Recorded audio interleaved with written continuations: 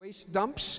There was going to be a national referendum, and some psychologists went around and polled citizens who were very well informed, and they said, would you...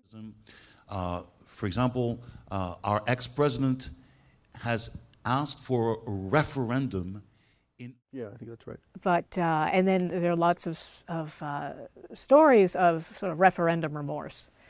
And ground game that went out and made this a referendum on Trump's presidency.